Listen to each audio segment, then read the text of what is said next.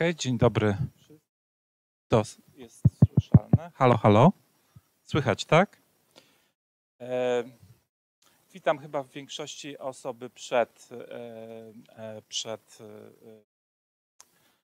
komputerami niż na sali w wersji hybrydowej dzisiejsze seminarium naukowe i dzisiejszym gościem jest dr Pozza. Now I will switch to English and introduce our guest. Dr. Pozza is a senior researcher at the University of Siena.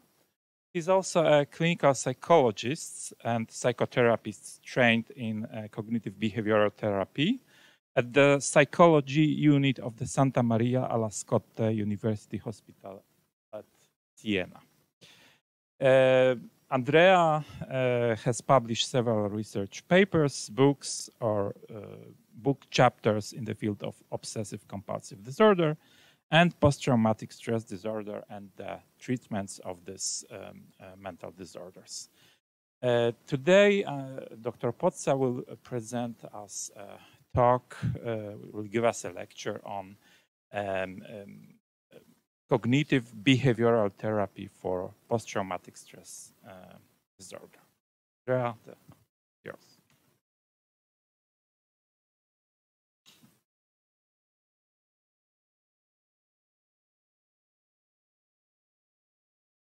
Okay, dzień dobry. Thank you very much for being here.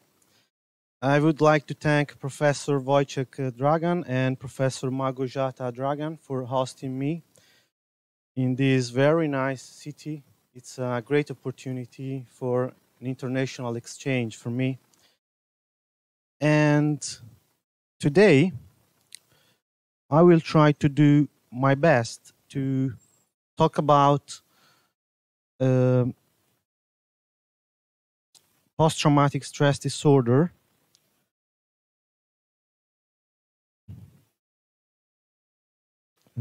Sorry, how can I skip a slide? This one? I think it doesn't work.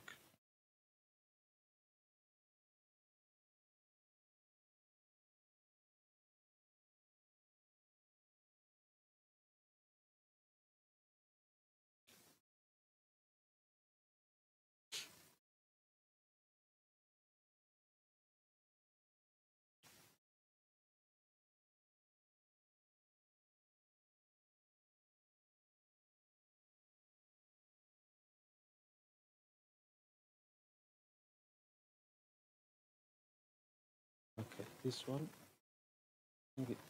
This one. Perhaps. Okay, this one. Perfect. Thank you so much. So welcome to this lecture, CBT for post-traumatic stress disorder. And I work at the University of Siena. It's a quite small city in Tuscany. And particularly I work as a psychotherapist at the university hospital. In these pictures, you can see our hospital. And the key points today, we will try to do our best to depict the clinical picture of PTSD, the available evidence about the effectiveness of CBT for this psychopathological condition.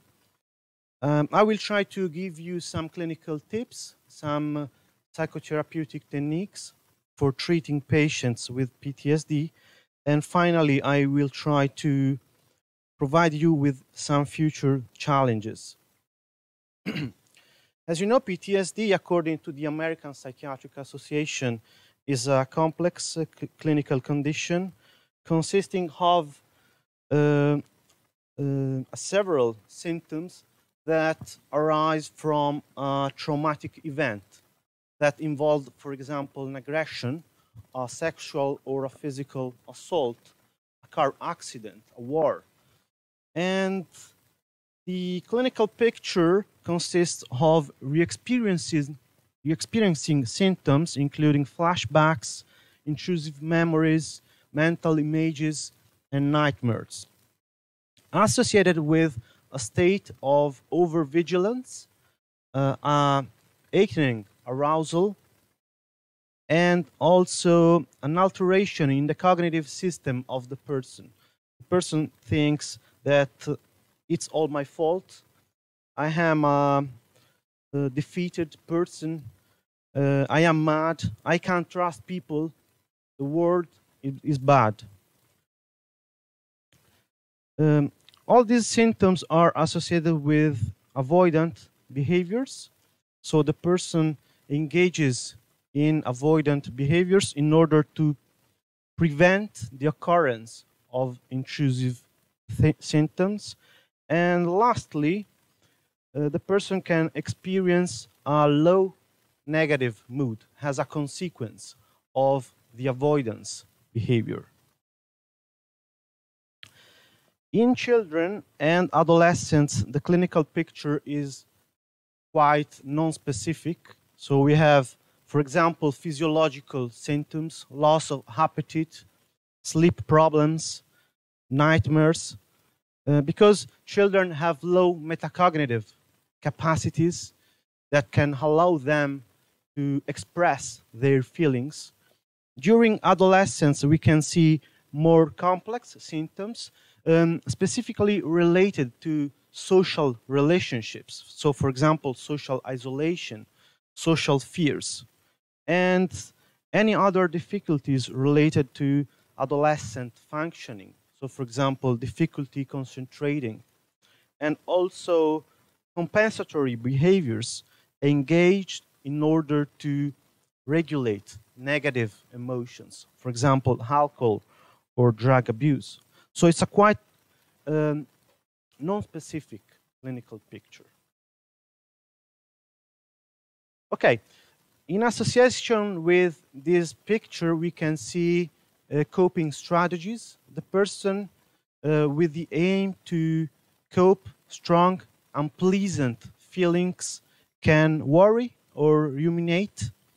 Worry is a coping strategy, typically starting with what if, while rumination is a cognitive thinking style more oriented to past events. It's a chaining where one thought or memory triggers the next thought, then the next thought, until sometimes you can't remember when you started.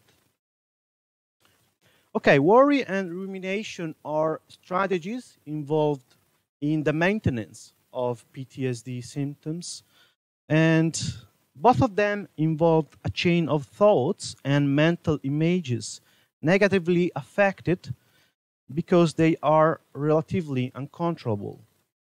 While worry is oriented to future events, rumination is dedicated to past situations. More recently, the International Classification System of Diseases, the 11th version, introduced a new diagnostic category, the complex PTSD diagnosis, which involves classical symptoms of PTSD, so re-experiencing memories, avoidance behaviors, altered cognitive effects. But in addition to the core symptoms of PTSD, we can also observe more complex features. So, for example, a more complex negative self-concept where the person thinks she or he is defeated, is a bad person. Difficulties concerning emotional regulation, and also difficulties related to interpersonal relationships. What about the course and gender differences?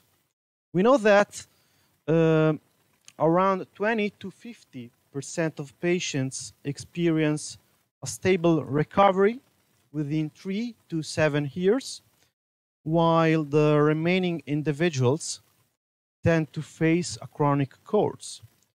Women are more likely to have a PTSD after a trauma, and regardless of the type of the traumatic event.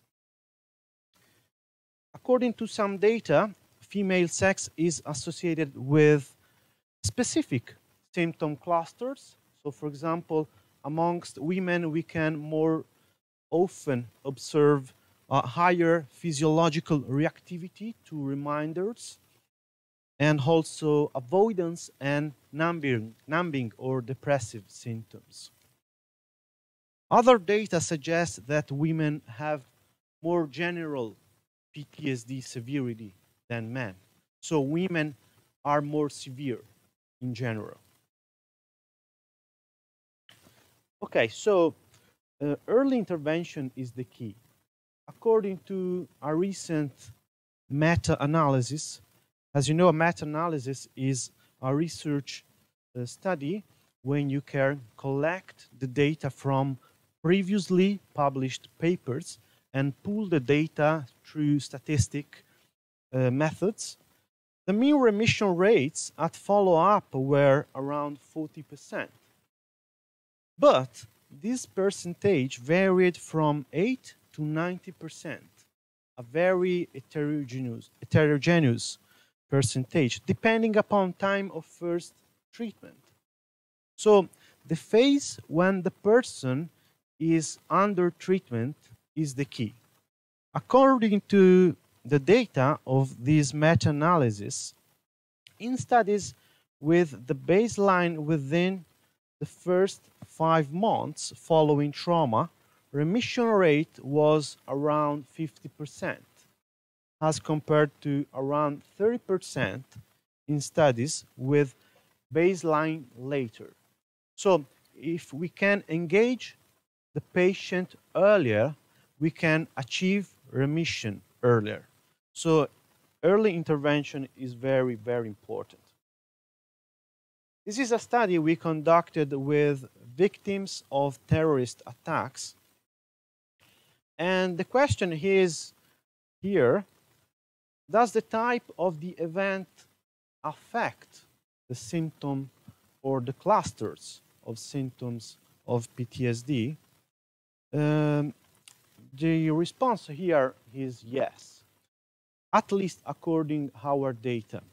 In our sample of victims of terrorist attacks, we found that those patients who had experienced terrorist attacks had significantly more severe avoidance and depressive symptoms, detached feelings, and more general PTSD severity than victims of other traumas. For example, that of a loved one, a car accident. We speculated that the type of the event can have a role in affecting the clinical picture of the person. According to our hypothesis, the intentional nature of the harm, like a terrorist attack, could produce a more severe clinical picture, so more severe symptoms than a random car accident. Okay. In another study conducted at our university, we found also that a terrorist attack was associated with a higher risk of oncological diseases than other types of events. So the type of the event could also increase the likelihood of specific medical disorders as outcomes of PTSD. This is a study we conducted with victims of terrorist attacks as compared with victims of other types of traumas. Okay. Do you have any questions here? All is clear? Okay. Thank you.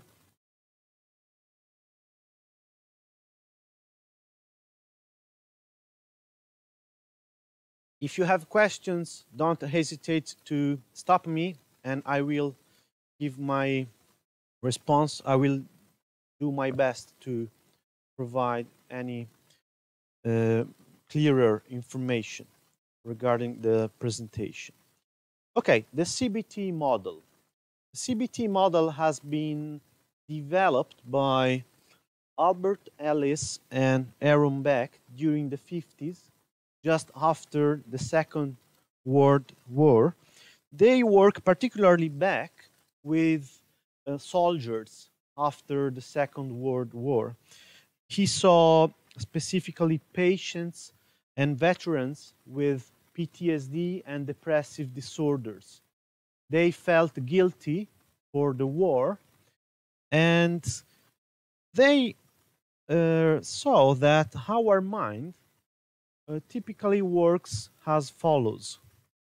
We can face a situation, so for example, an interview, a job interview, or a date, a party, a war, a car accident. During this situation, we can experience automatic thoughts, mental images, which in turn can produce emotional feelings.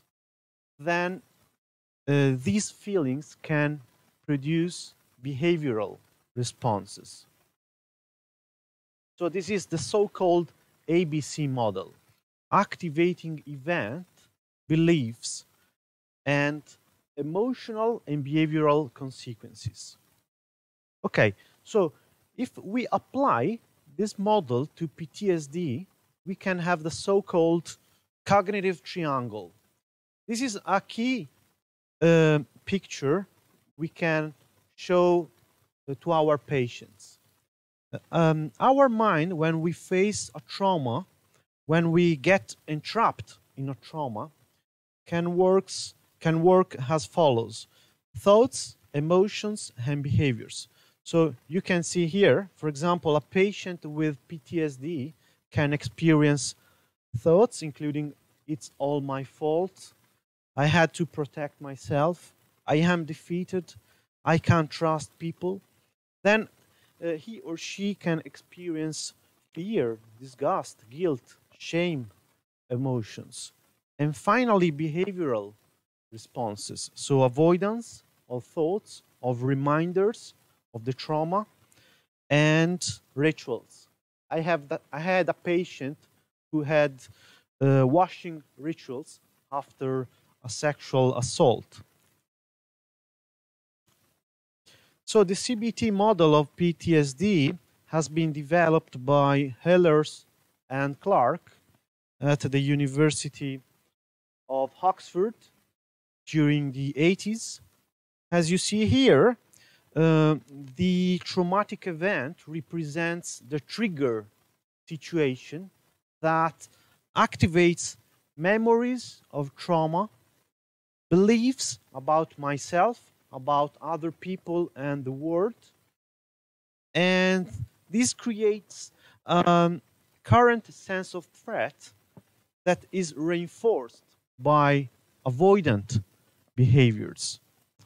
So avoidance here is the key maintenance factor of PTSD.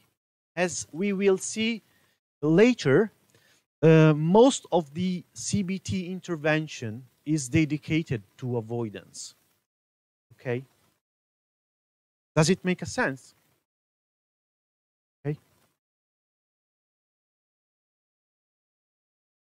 Okay, our anxiety works as follows. This is the natural curve of anxiety.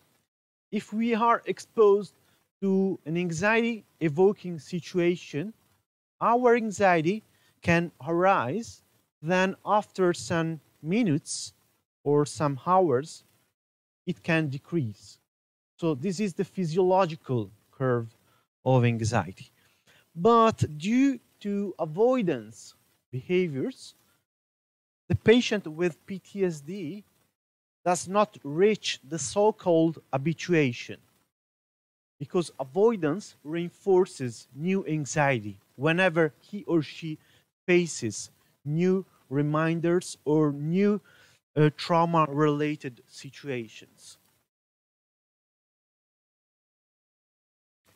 Professor Edna Foa is a professor from Israeli. She is currently working in the United States at Boston, I see. She has developed a kind of CBT therapy dedicated to PTSD victims, the so-called prolonged imaginal exposure therapy. It's a kind of exposure therapy where the therapist is trying to expose or encourage the patient to expose him or herself to reminders in a prolonged period through imagination. So this creates the habituation process that prevents the occurrence of avoidance behaviors. So here are some key instructions regarding the imaginal exposure therapy. So you need to go back in your mind to the trauma. You can divide the traumatic event in pieces, in little parts, according to a hierarchy from the less anxious details of the trauma to the most anxious details. You need to create, to develop a hierarchy of anxiety-evoking reminders in collaboration with the patient. Then you need to expose the patient through imagination or writing, for example. You can record the writing of the reminder, of the memory. Then the patient can listen repeatedly the reminder. It's very important that the patient keeps his or her eyes closed, and you need to describe the event as if it's happening now. So it's very important, the nowness, the vividness of the memory. So for example, you need to include in the tale, in the script of the memory, specific details, sensory details, dressing, clothes, people around you, at least less important details. Everything is important in this script in order to create a realistic reminder for the patient. Okay, this is an example of exposure hierarchy applied to car accident related to PTSD, and it's a mixed exposure, imaginal and in vivo exposure. So you can use imaginal exposure for certain types of traumas, for example, war-related traumas.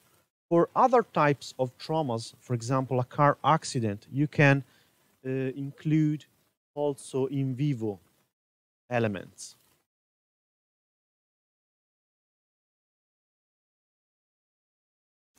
Okay, this is a meta-analysis published in 2014 by this Dutch research group in 16 studies with around 1,000 participants. They found significant effect sizes favoring trauma-focused CBT as compared to non-active or active non-trauma-focused control conditions. So trauma-focused CBT appears to be more effective than another psychotherapy without traumatic elements, without a traumatic focus. So it's very important that the focus of your protocol is on the trauma if you want to treat PTSD. And they found positive effects specifically for trauma-related cognitions. So the cognitive system of the person related to the trauma. I can't trust people, I am mad, I am bad, I am unlovable. So here's some evidence about the efficacy of trauma CBT for PTSD. Modern virtual reality exposure therapy is also effective. This is another way to deliver CBT, and particularly for children. For example, you can apply this modality to PTSD related to dental visits in children. So, for example, for PTSD in children related to the dentist. Okay, so just keep on the CBT model. This is the next step. The question here is why not all the people develop PTSD after a trauma? Some statistics suggest that around 30% of people developed this clinical condition after a traumatic situation. According to some psychotherapists, during the last 20, 30 years, a role is played by the so-called early maladaptive schemas. Jeffrey Young is a psychotherapist from New York, and he has integrated the CBT model by adding the concept of early maladaptive schemas. These schemas are interpersonal memories, cognitions, emotions, bodily sensations that can activate in an automatic manner since our childhood, since our adolescence. They are closely related to our parental relationships. So our schemas are related to how our parents treated us. So let's go beyond the cognitive triangle.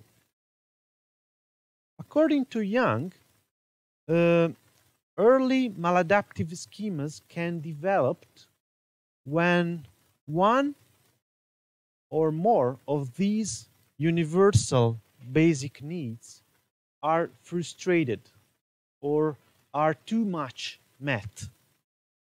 Safety and acceptance needs, play needs, autonomy needs. When we are children, all of us need to be satisfied, need to be cared regarding these universal needs. When one or more of these needs are not satisfied, or they are too much satisfied, we can develop early maladaptive schemas. And according to Young conceptualization, we have 18 early maladaptive schemas. They are grouped into 5 categories according to the frustration of each one of the 5 needs. So if my autonomy need is frustrated, I can develop a failure schema or a dependence schema or a vulnerability schema.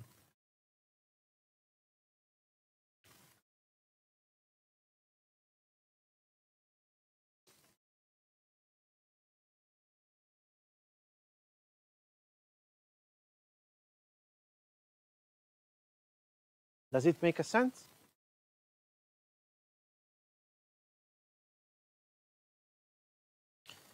Here are some examples of schemas. The schema I am unlovable. When my needs of care, acceptance, and safety were not met during childhood. The schema, people will always abandon me.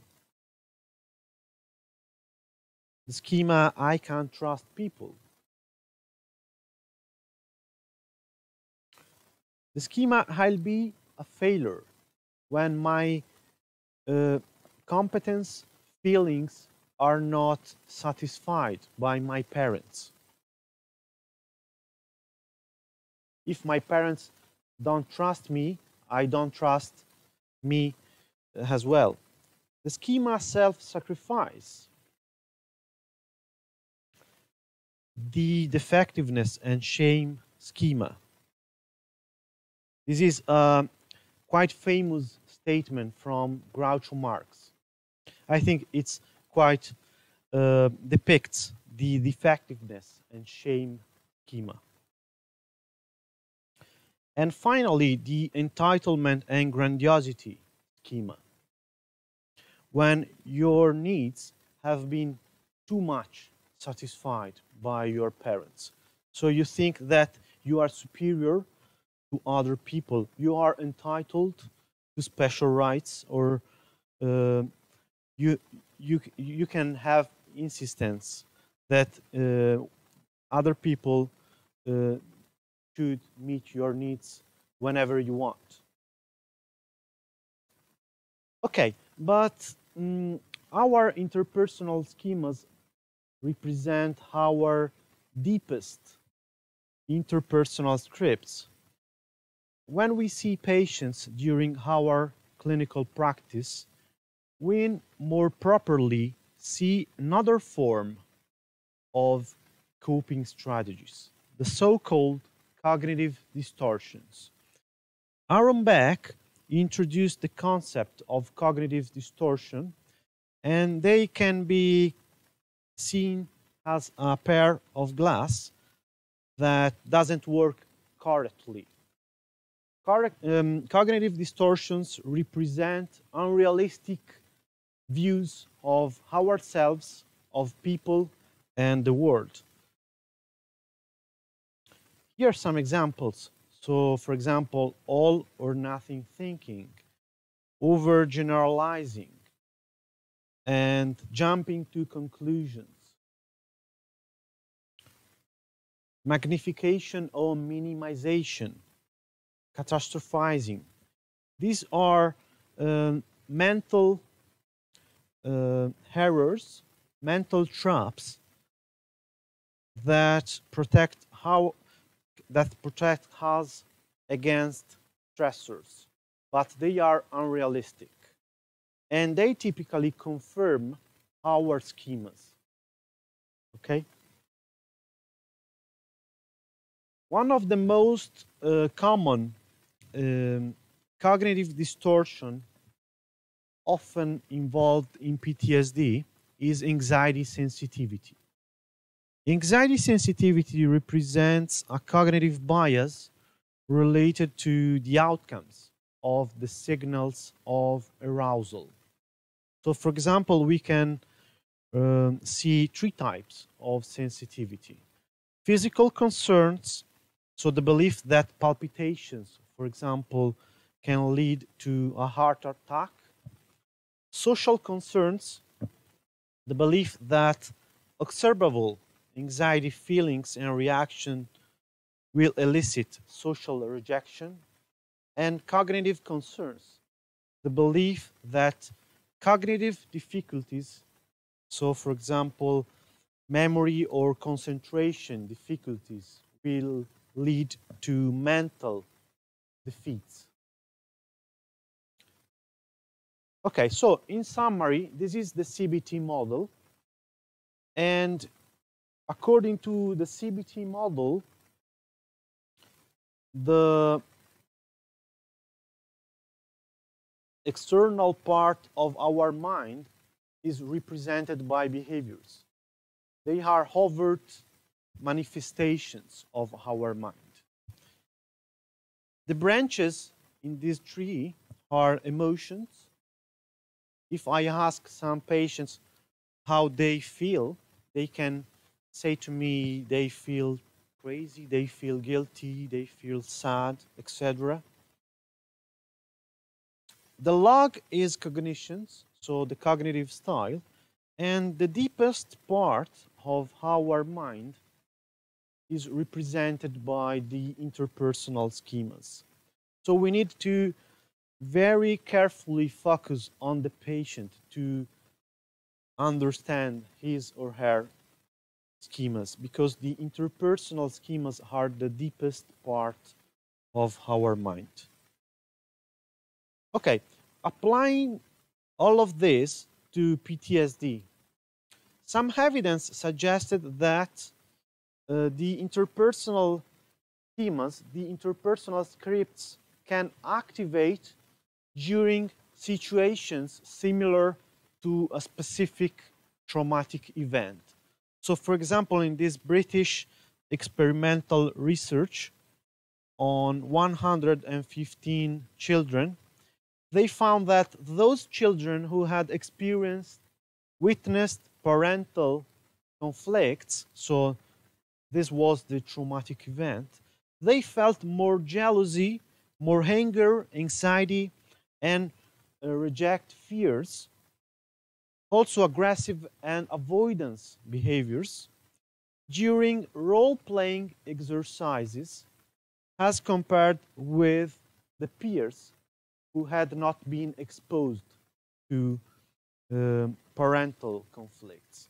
So during these role plays, the children felt the same emotions they had felt during the parental conflicts. Okay, so does it make a sense? Thank you. So the CBT techniques. The aim of this presentation will be to introduce the most important CBT techniques, starting from the CBT model.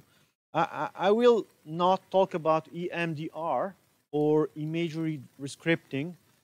These are third waves forms of CBT techniques. I will try to focus specifically on trauma-focused CBT according to the model I have explained earlier. So first of all, a key point is providing psychoeducation. So when we have a PTSD victim, we need to explain what PTSD is, the symptoms, all the phases related to grief, for example, the emotions, according to the cognitive triangle I have shown you before.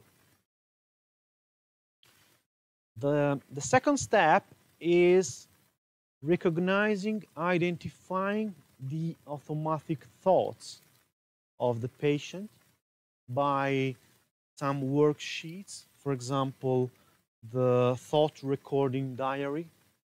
And then we need to focus on the cognitive distortions of the patient and trying to address, to challenge these distortions in order to help the patient to restructure his or her distortions. This is a list, I think it's an useful list of Socratic questioning.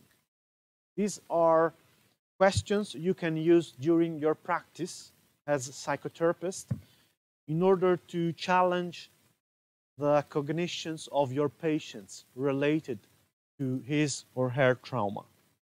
So, for example, what is the evidence supporting this idea? What is the evidence against this idea? Is there an alternative explanation? Okay, when we have a patient with PTSD, we need to focus on PTSD-related distortions. So, for example, a patient with PTSD might show an appraisals of the traumatic event. So, for example, he or she could believe this could happen again, or I should have been able to prevent it, or to protect myself. We need to focus on appraisals of symptoms. These are quite similar to the so-called metacognitions of PTSD. So the fear going mad due to the PTSD picture.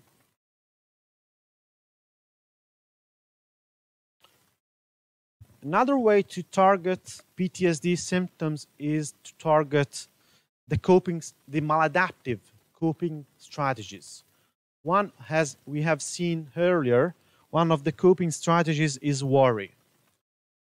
Worry about future events or rumination about past events, specifically the trauma.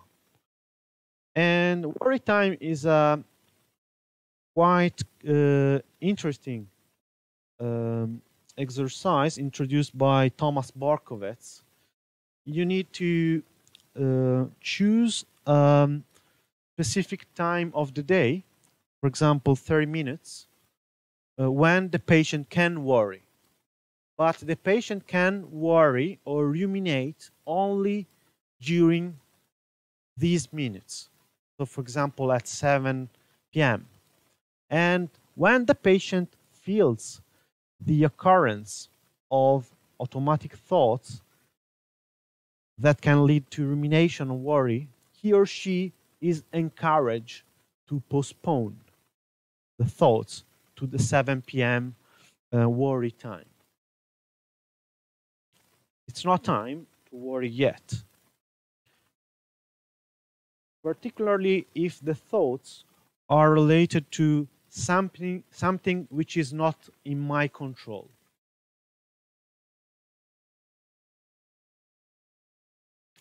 As we have seen before, anxiety sensitivity is a cognitive distortion involved in PTSD, so the fear of anxiety. And we can use exposure therapy to target this distortion by exposing the patient to, for example, specific arousal signals. So, for example, if the patient fears cardiac symptoms, a specific interoceptive exposure tasks could be related to running in place, stair climbing, ingestion of caffeine or herbal stimulants, with the aim to induce heart racing, heart pounding, breathlessness, and sweating. Those arousal symptoms the patient fear.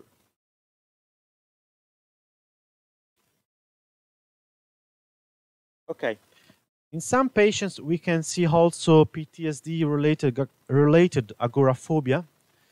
This is an example of agoraphobia hierarchy when you can create a step-by-step classification of the fears of the patient from the most distressing to the least distressing situations.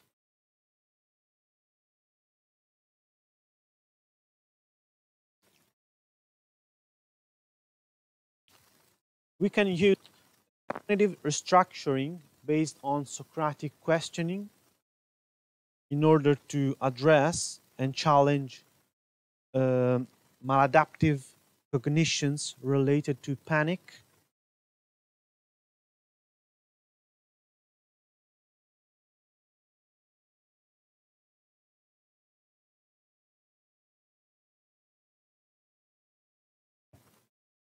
So if, for example, if the patient fears the feeling of lighthead, we can try to ask the patient other possible outcomes. So, for example, I might not faint.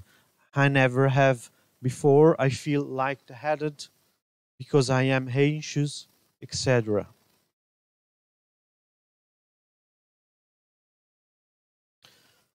Another trait, vulnerability factor in PTSD is perfectionism.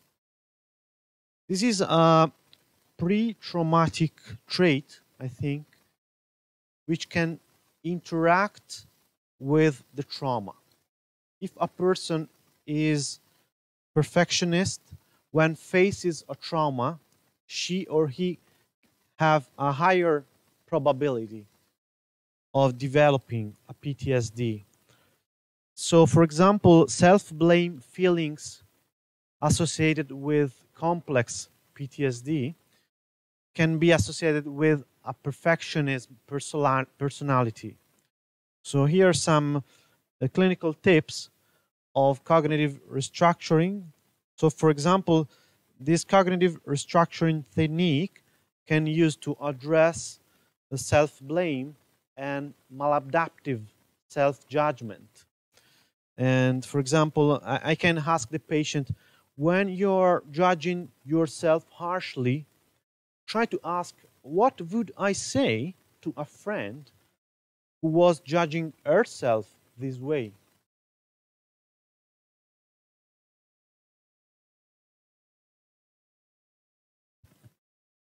Okay, a good strategy to identify the early maladaptive schemas is the following one. We need to conduct a Socratic questioning where we try to help the patient to focus the meaning of the trauma. So, for example, we can ask the patient, what does this event mean to you? Why is it so traumatic? Why is it so important? Which is the worst outcome associated with this trauma for you? And which is the best outcome associated with this trauma? This is a kind of post-traumatic growth.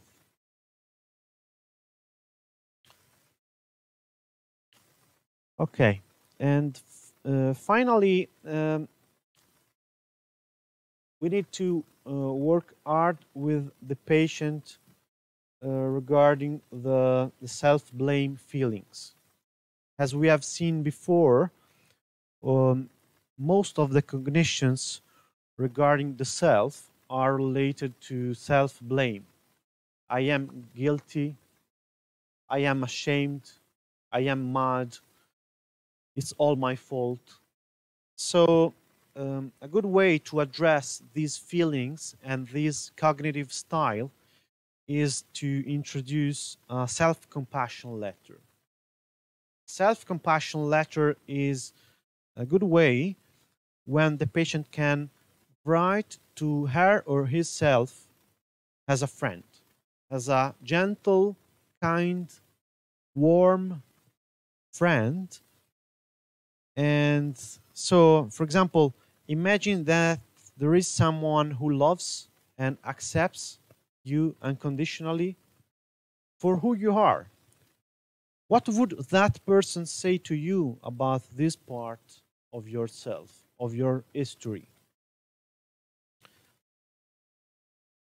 This is a good way to create a warm feeling in the patient and help the patient to talk, to have a self-talk, very warm, very gentle, with the aim to reduce self-blame regarding trauma.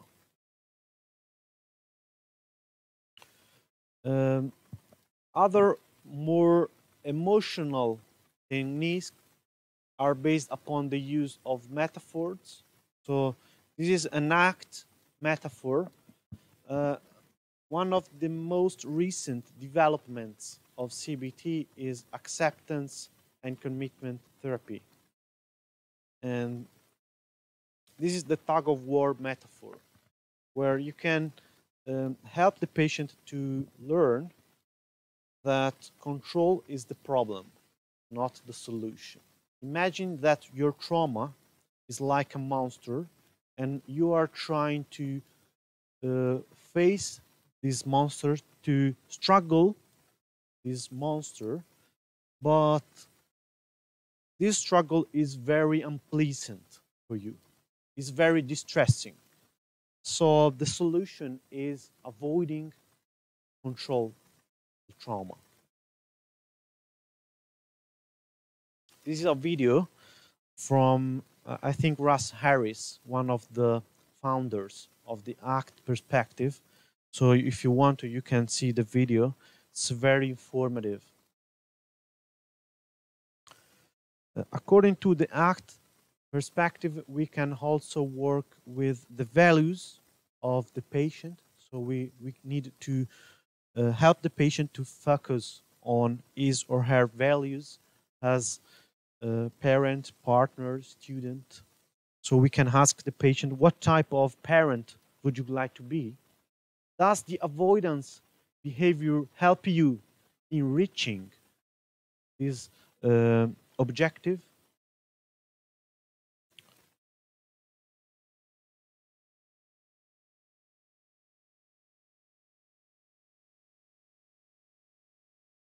And lastly, some evidence. According to this very recent meta-analysis published in 2020 by the group of Catherine Lewis and Jonathan Bisson, they found that the strongest evidence of effect was for the studies broadly categorized as trauma-focused CBT. So CBT with a trauma-focused showed a positive effect when compared with wait list or treatment as usual. The effectiveness of trauma-focused CBT was quite similar to EMDR, and also trauma-focused CBT was effective in both individual and group formats. So I think this is one of the most recent evidence about the efficacy of trauma-focused CBT.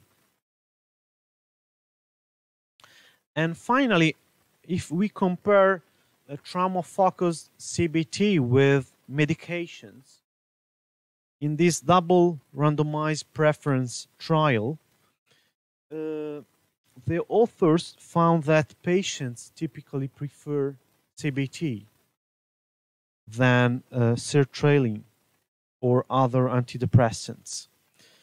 Both of them, psychotherapy and medications, are effective, and the effectiveness is kept over 24 months, but patients more often prefer psychotherapy. And the effectiveness also regards not only PTSD-related symptoms, but depression, anxiety, and functioning. So a lot of different outcomes. So in conclusions, some open issues here for the future. I have tried to provide a short but I hope informative photo of the CBT techniques, particularly trauma-focused CBT. And according to my knowledge, we don't really know if trauma-focused CBT is more effective for some PTSD patients than other PTSD patients. So for example, we need to know if patients with comorbidities can respond to this treatment. We need to know if the delivery modality is the key. So for example, does internet-based CBT work in the same manner as in-office CBT? And also another important point regards the therapeutic process. Does trauma-focused CBT really affect the vulnerability factors involved in the development of PTSD?